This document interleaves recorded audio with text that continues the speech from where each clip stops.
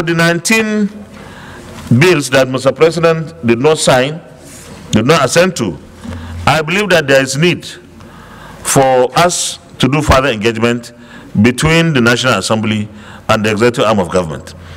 We will constitute, I think we already have our Constitution Review Committee to engage the executive arm of government. I don't know whether it will be the Office of the Attorney General or the executive maybe constitute a small committee.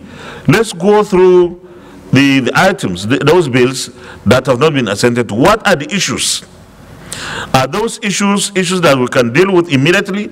Because we are putting a lot of resources, a lot of time to produce those bills. And I believe that maybe there are a few explanations that could be made and then they will be okay.